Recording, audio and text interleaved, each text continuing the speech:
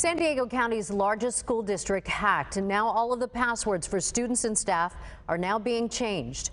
Good Friday evening, everyone, and thank you for joining us. I'm Maria Arcega-Dunn. San Diego Unified says that law enforcement and cybersecurity experts are now working to secure the district's network after being targeted by hackers. Our Jaime Chambers joins us live with what he's learning tonight. Hi, Jamie. Hi, Maria. Yeah, this isn't the first time that the San Diego Unified School District has dealt with a cyber breach. That first one happened in 2018. This next one, according to experts, they believe hackers may be asking for $2, possibly $4 million in Bitcoin.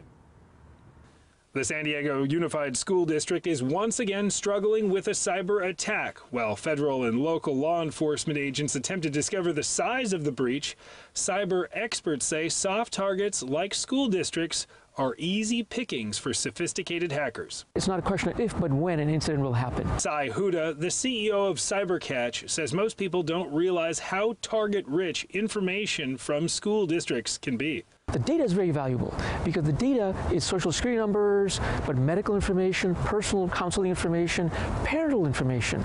Meaning possible personal blackmail and opening credit cards using student names who wouldn't even know to look out for ID theft. If you're going to college, all of a sudden you'll discover your credit is ruined and you're not getting rejected from the loan.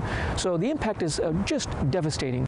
The San Diego Unified School District released this statement. After learning of the incident, we acted swiftly to take steps to secure our network, to launch an investigation, and to prevent any disruption to information technology operations. Huda says installing anti-hacking software, having a prepared response, and in the event of a hack, school districts need to make sure the parents, the students are aware of the fact that this is a big deal.